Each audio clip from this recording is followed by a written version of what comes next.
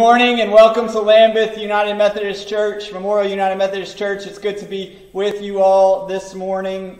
We are so glad that even though we are distant in physical nature, that we are connected and joined by the same Spirit. If you're a guest with us, we invite you to let us know you're here, and you can comment, or also if you want to fill out the form that we've put in the comments as well, we would love to do that, just to reach out to you, not to hassle you or track you down, but just to say thank you and let you know that we are grateful that you have joined us this morning. It's so good to be with you. I've got a few announcements this morning. I want to let you know that the administrative board continues to meet just about every 2 weeks, and they are working really, really hard. They have created a top 10 for getting back in person. They have created plans in place for that. We're looking soon to potentially do a training, and we'll need some ushers to come alongside to be able to help us to do that effectively.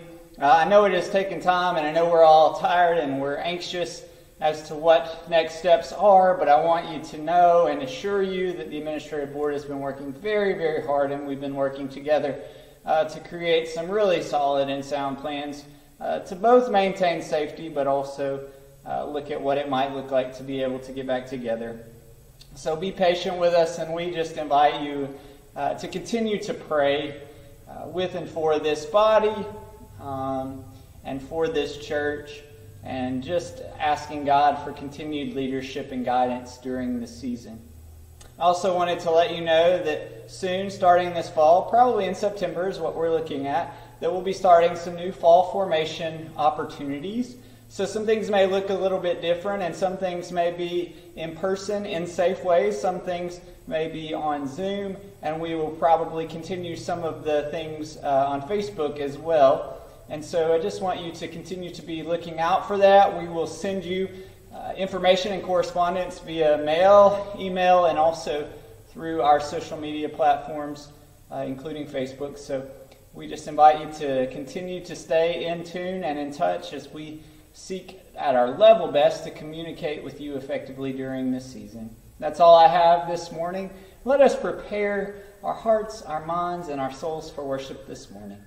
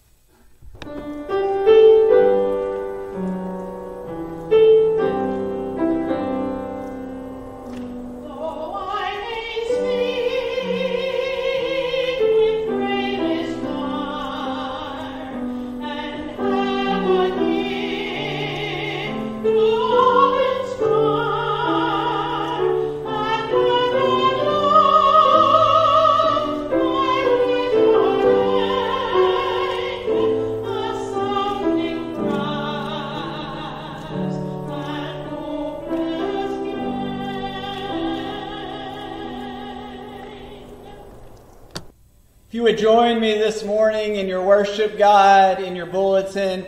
Some of you have received those by mail. Some of you have seen them come across on the Facebook page. The words should also be on the screen. But if you would join me together this morning in our call to worship. Come and worship, all you who love and serve the Lord, outsiders and insiders, old-timers and newcomers, the young, old, and the in-between.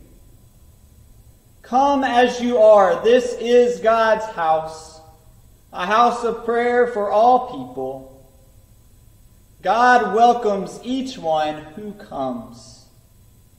Our first lesson this morning comes from Psalm chapter 133. Hear the word of God.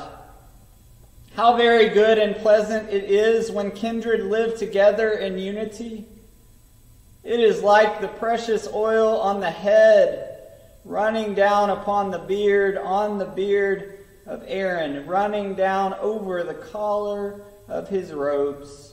It is like the dew of Hermon, which falls on the mountains of Zion. For there the Lord ordained his blessing, life forevermore. Our hymn of praise this morning comes from hymn number 559. If you want to join us in your hymnal or the words on the screen, please join us in singing Christ is Made the Sure Foundation, verses 1 through 3, hymn 559. Let's sing together.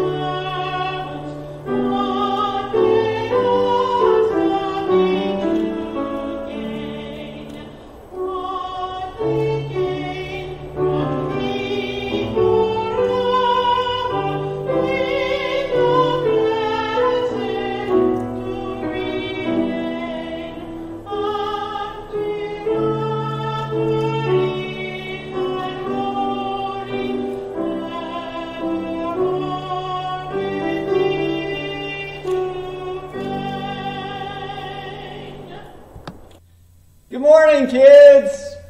Come on up. It's good to be with you this morning. I'm so glad to be with you. I hope you are doing okay. I know that school has started, and you guys, I think the majority of you are doing this hybrid thing, in and out, one day or the next. There's a lot going on. It's good to be with you this morning. I'm so glad you're here. I have a question for you. So I have some matches here. Do you know what matches are? Maybe you don't know what these are. Maybe they're a thing of the past. I know now there's like lighters. There's these things that you can light up, but they start fire. So I have a question. Do you believe that if I strike this match on the side of this box, that a flame will come on top of here? And then once this flame happens, if I touch the tip of this candle, if this will light. Do you believe that? Do you believe it will happen? Yeah? I don't know. What if this doesn't work? Or what if this doesn't work? Or what if this doesn't work? Let's see. You want to see what happens? Okay. All right, here we go. Look, there's a flame. And it lit. And that one lit too. Maybe some of you were doubting. Maybe you didn't know if it was going to happen. There are some times where we just are not sure if things are going to happen. We sometimes wonder and we doubt. Today I want to talk about faith. Faith is believing that God will do what God has said God will do. Believing that God loves you and wants to do good in the world. Hebrews 11:1 says this, "Now faith is the confidence in what we hope for and the assurance about what we don't see." I know sometimes it's hard to believe in something that we cannot see. But I want you to know this morning that God, the one who sometimes is hard to see, is active and present and is around. But that God, who you may not be able to see, sees you and loves you. Let us pray. Loving God, I thank you for kids. I thank you for their faith. I thank you for who they are. I know sometimes it's hard to see. It's hard to trust you, God. But we pray that during this season that you show us and reveal yourself to us even more. And help us to trust even when we cannot see. To have faith. In Jesus' name, amen.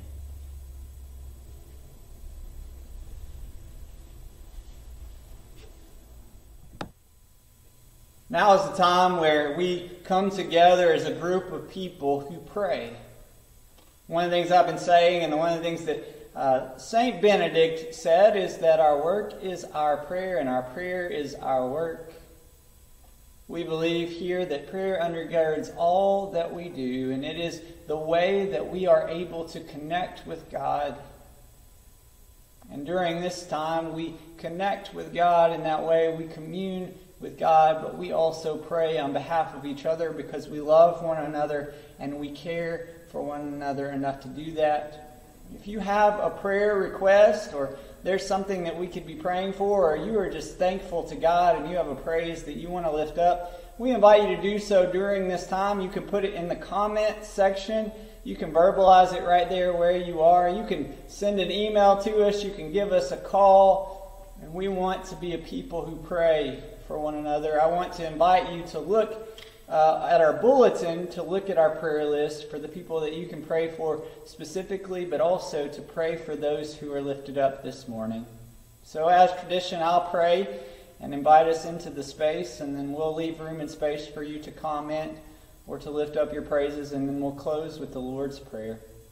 Let us pray. Loving God,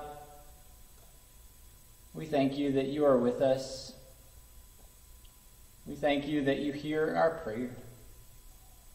So now, as a body, with all the concerns and the praises and the things that are on our hearts, we offer them to you right now, trusting that you will hear our prayer. Hear our prayer, O Lord.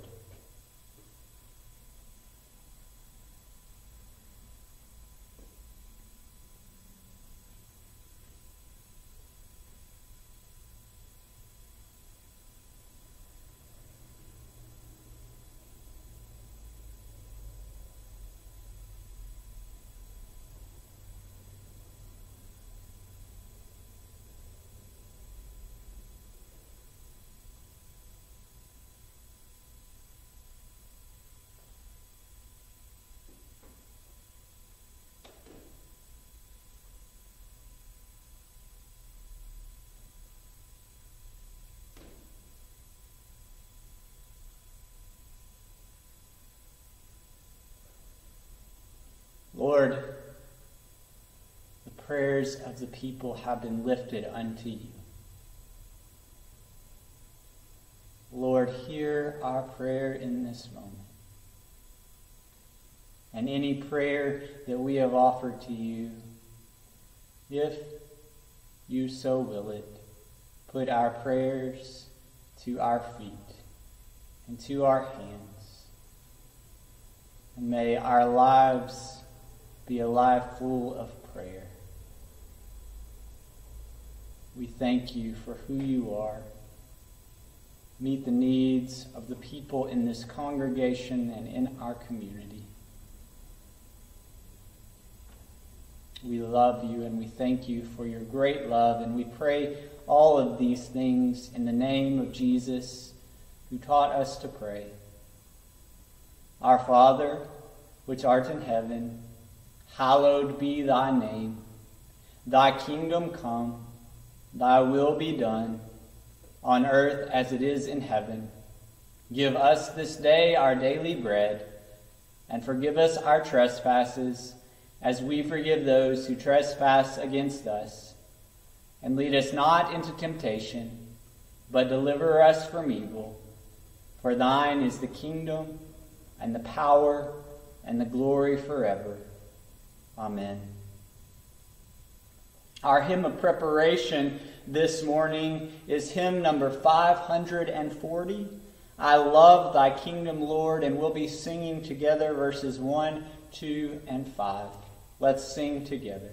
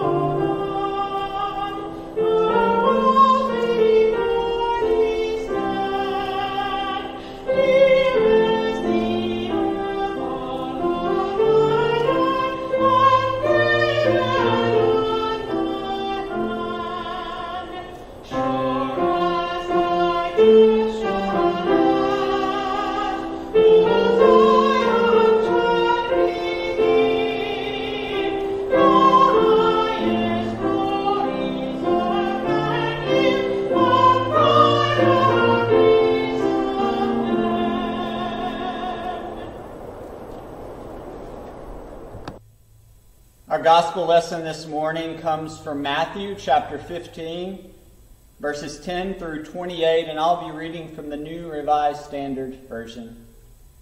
Hear the word of God.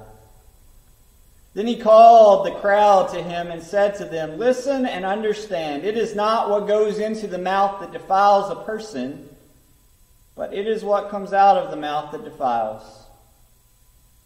Then the disciples approached him and said to him, "Do you know that the Pharisees took offense when they heard what you said?" He answered, "Every plant that my heavenly Father has not planted will be uprooted. Let them alone. They are blind guides of the blind. And if one blind person guides another, both will fall into a pit." But Peter said to him, "Explain this parable to us." Then he said, "Are you also still without understanding? Do you not see whatever goes into the mouth enters the stomach and goes out into the sewer? But what comes out of the mouth proceeds from the heart. And this is what defiles. For out of the heart come evil intentions, murder, adultery, fornication, theft, false witness, slander. These are what defile a person. But to eat with unwashed hands does not defile." Jesus left that place and went away to the district of Tyre and Sidon. Just then a Canaanite woman from that region came out and started shouting, "Have mercy on me, Lord, Son of David. My daughter is tormented by a demon." But he did not answer her at all. And his disciples came and urged him, saying, "Send her away, for she keeps shouting after us." He answered, "I was sent only to the lost sheep of the house of Israel." But she came and knelt before him, saying, "Lord, help me." He answered, "It is not fair to take the children's food and throw it to the dogs." She said, "Yes, Lord, yet even the dogs eat the crumbs that fall from their master's table." Then Jesus answered her, "Woman, great is your faith. Let it be done for you as you wish." And her daughter was healed instantly. This is the word of God for the people of God. And we say thanks be to God. Will you pray with and for me?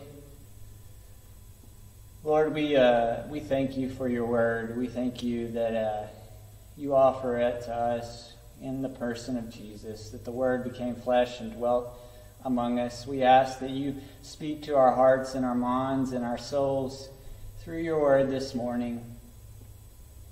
And may your word permeate itself within us so that we live more into the likeness of Jesus. Bless the hearing and the speaking of this word. In Jesus' name, amen. Are you tired? Are you tired? Are you burdened? Are you fearful? Are you confused about the world and life? Are you in a weird place? Does it feel like things are kind of spinning around you? I know during this particular season, as we are months into pandemic and just a lot of chaos in our world, I am tired again, and this is a different kind of tired. I think many of us are really, really fatigued. We are missing our people. We are missing the way things were. Is it wearing you out? Me too. Me too. And so today we come to the well of the gospel of Jesus, the good news of Christ. And maybe we come fatigued and tired, but with desperation to hear from Jesus. Are you ready?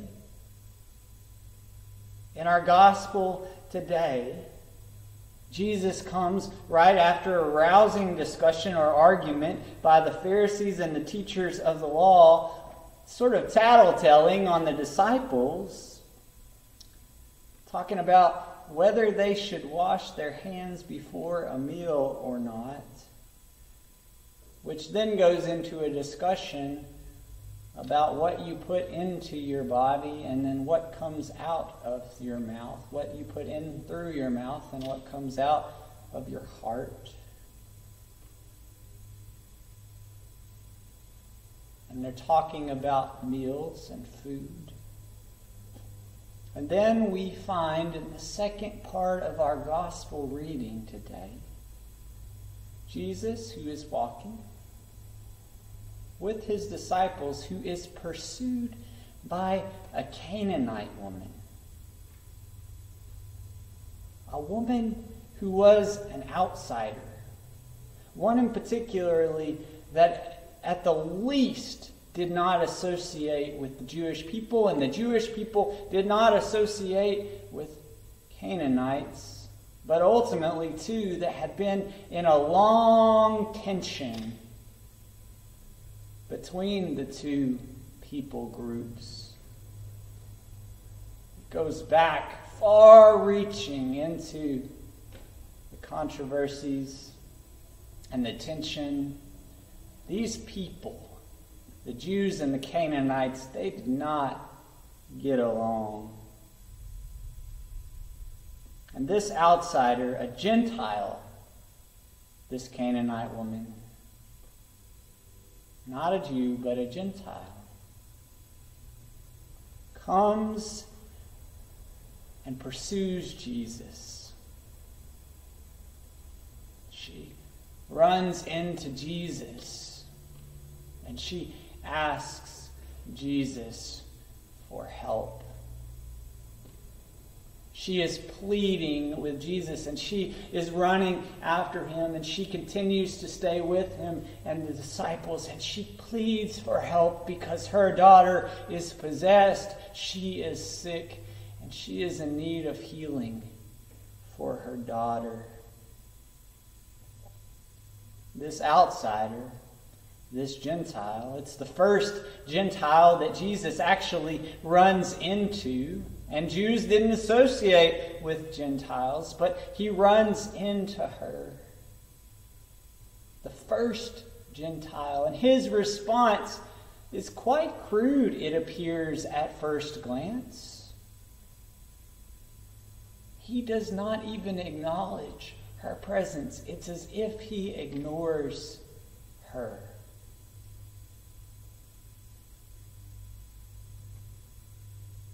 And then, after he says nothing and she continues to plead, he says, "Look, I've not come to bring anything to you, you dog," which was a crude, yet accepted by both the Jews and the Gentiles,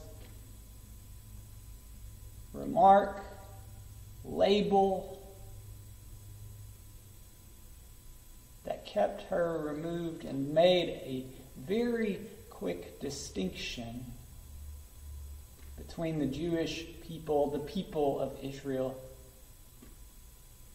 and those who were outside. Wow. You're a dog. This slur that Jesus brings to this woman.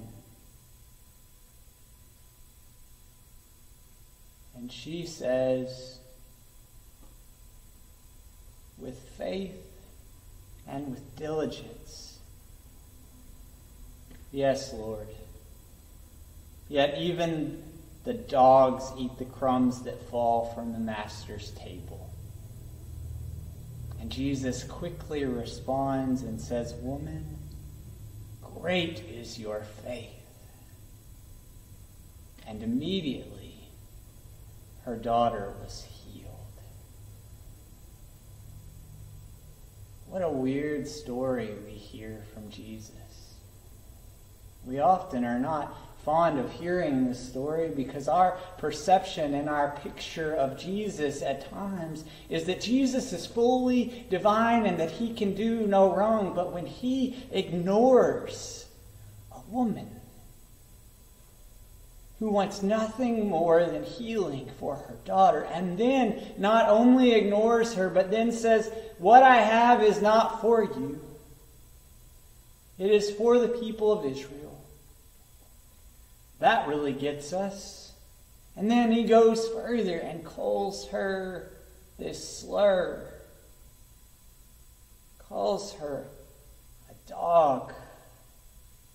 That is really hard for us to reconcile. Yet she does not give up. And in this moment, it's as if Jesus is both fully human and fully divine and really struggling. Have I been called to just the Jewish people? Or is there a new opening that the Spirit is providing in this moment? Why is this story important to us today? And how might it speak into our lives today? I think it speaks volumes into our lives today. And one of the primary things that it addresses in this passage is faith. Faith. You know, I mentioned in the children's sermon that passage from Hebrews that we regularly hear oftentimes in our churches. Now, faith is the confidence in what we hope for and the assurance about what we do not see. Faith is believing in something that we cannot see. Believing that God will do what God says God will do. That God will fulfill the promises that God has placed before us. We often look at faith as a mere statement. And we'll ask the question, Hey, do you believe in Jesus? Yes, I believe in Jesus. And we make that statement and we proclaim that, but we often forget that the other part of faith is believing in who Jesus is and what Jesus can do and what Jesus is already doing. It is trusting in God's plan when we don't see the full picture or plan. It is tenacious. It is a tenacious, continuing perseverance that says, I do not give up on the plan, and I believe that you will do what you say you do. This woman showed great persistence in her desperation and in her love and care for her daughter. Richard Rohr says faith is not for overcoming the obstacles. It is for experiencing them all the way through.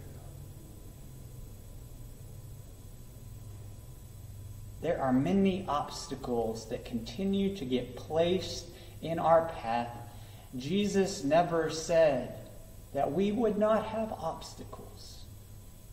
Jesus actually said, in this world you will have trouble, but take heart because I have overcome the world. Trust that I have overcome the world. Faith is not just merely making a statement of belief. Faith is living into the statement of belief that you give. It is trusting in the action of God in the world and being a part of that action. And even when it is hard to see, it is saying, Jesus, help me, Jesus, will you help me? Even though I am a dog, even though I am a mere person, even though I do not fit in the box, even though I do not have all the faith in the world, even though I struggle, even though there are obstacles in my way, I see a greater vision because I know that you will do what you say you will do. Now, faith is the confidence in what we hope for and the assurance about what we do not see. Brennan Manning says this: ruthless trust ultimately comes down to this: faith in the person of Jesus and hope in his promise that even us will grasp at the mere crumbs that the Master drops.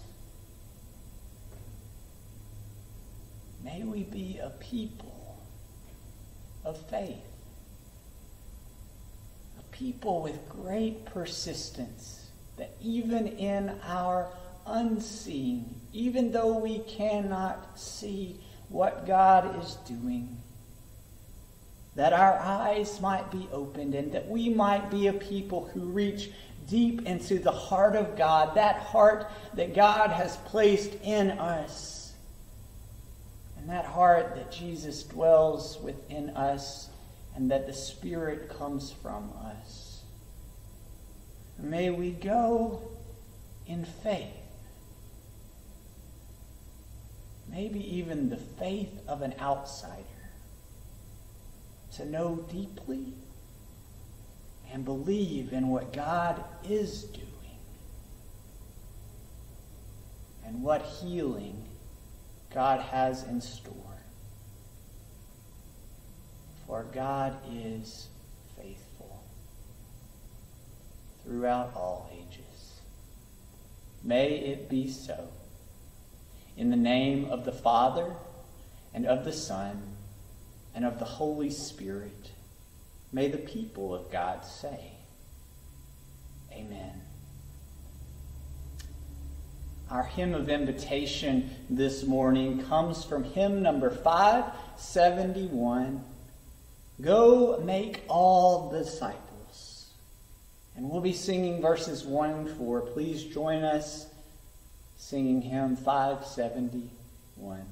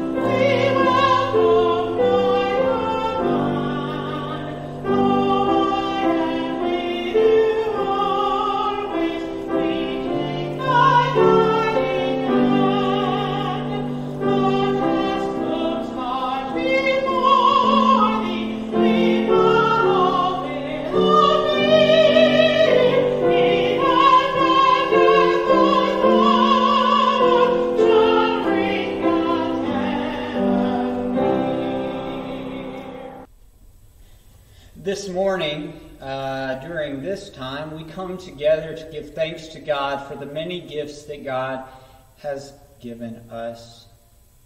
And we not only receive the gifts of God on faith, but we give on faith, knowing that the money and the time and the cards and all that we give, and the calls and the food, all that is given, all that we pour into this world, that is the goodness of God and the good news of God, that God will fulfill his promises through our work and through God's work in our partnership together. We give thanks to you, people of Lambeth and beyond, and for your gifts, the way that you believe that God continues to move and to work in the life and in the people of this church that pour into this community. If you have not given, we invite you to be a part of that it might be a place where you would give freely to help us continue the mission of God in this world. We seek to be really great stewards of your funds, and ultimately God's money. We do not see it as ours, we see it as God's. And so if you would like to do that, we invite you to write some cards to some folks that you know, to make some phone calls to some folks. If you want to be a deeper part of this place and you'd like to serve in some form or fashion, feel free to give us a call at the office, to write us a letter, to send us a message on Facebook, or even to mail in a gift or a donation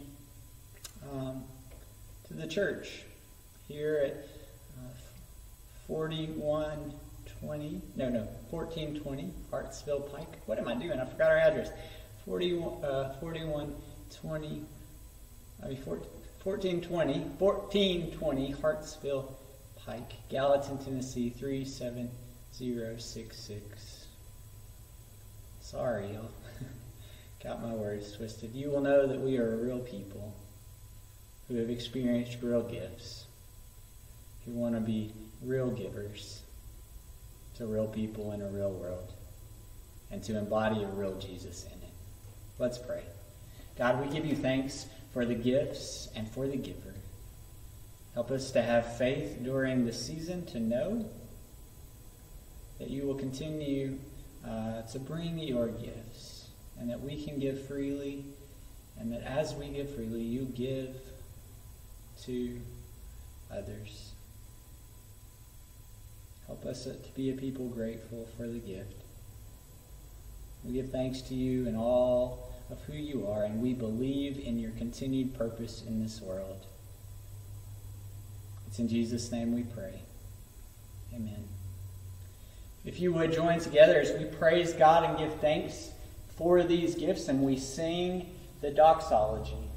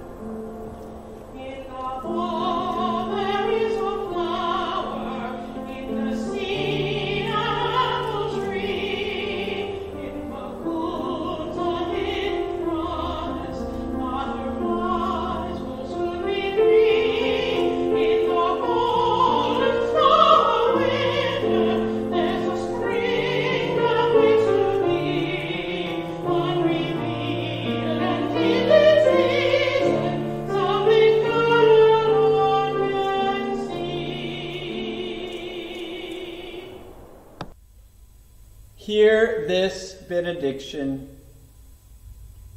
Now faith is the confidence in what we hope for and the assurance about what we do not see.